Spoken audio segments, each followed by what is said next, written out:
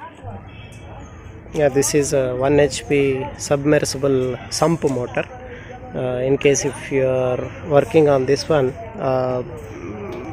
I need to use it. I don't have a starter.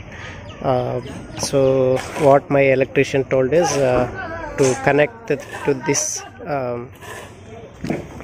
capacitor.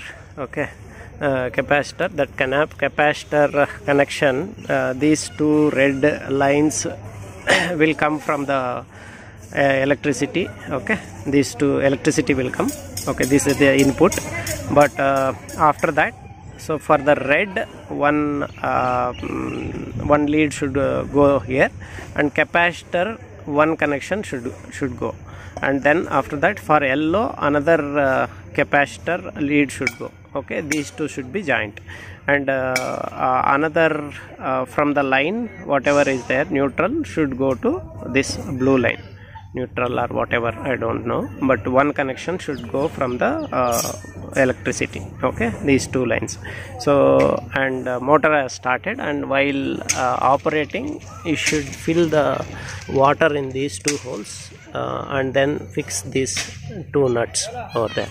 So then motor will start without the starter.